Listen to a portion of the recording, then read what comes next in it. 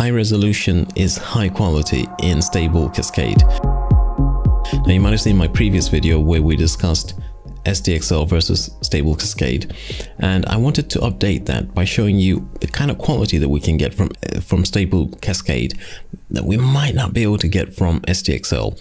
So this is an image which is about 1500 by 1000 pixels, steampunk, really nice, but this is not the best quality that we can get inside of stable Cascade.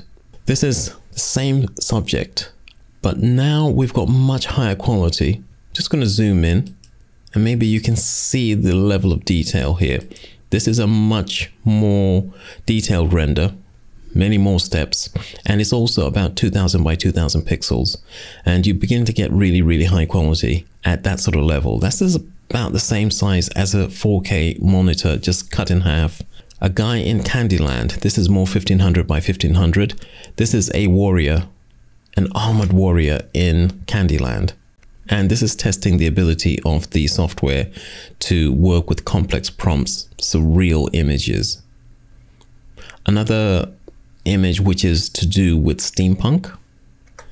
Now here the resolution is higher. You can see we've got that sort of skin texture happening there.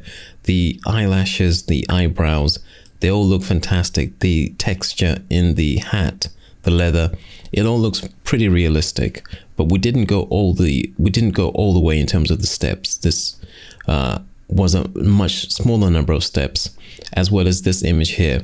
We're lacking color here, so what I did was that for the Renaissance Beauty image here, I prompted for vibrant colors, and sometimes you need to do that with stable Cascade.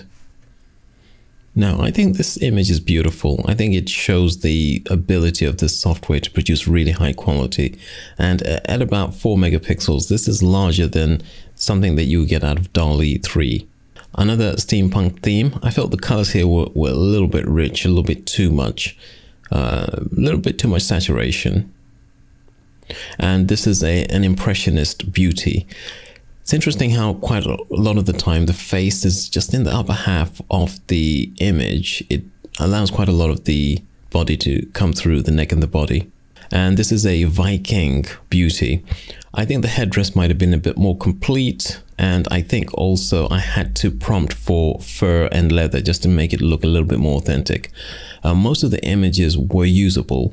Only about maybe 1 in 5 images were unusable. And this is an African beauty.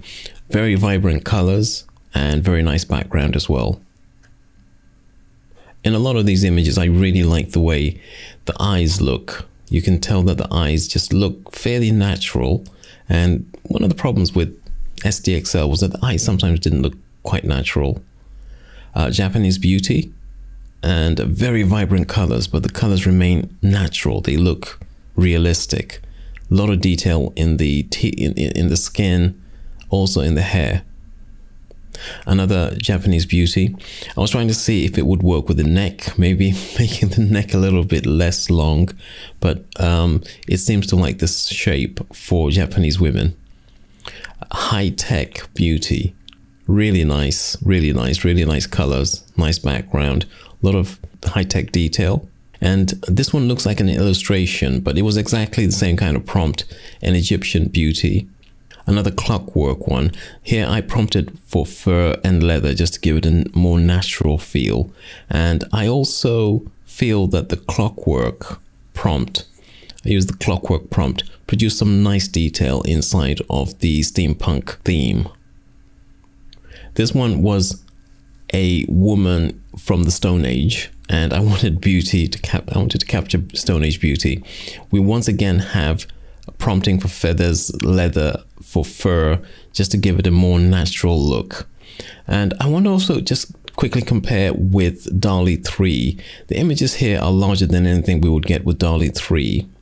And I would say the quality is better as well. They look more natural. So I actually ran the same prompts with DALL-E 3, Gemini and SDXL. And generally SDXL and Stable Cascade were the best ones, but occasionally with DALL-E 3 it came up with a really nice image.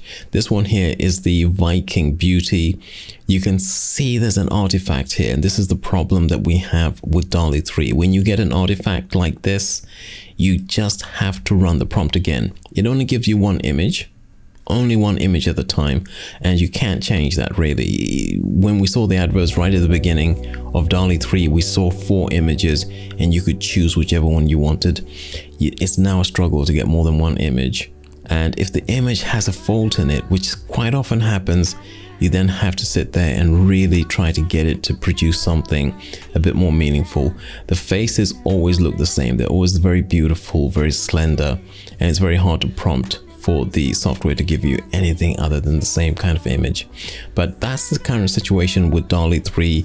It seems to be sliding down below SDXL in terms of the usability. Still fairly high quality most of the time, but Stable Cascade, I think at the moment, is out on its own in terms of quality. Those images you saw, those were not upscaled. Those were natural default scale for Stable Cascade.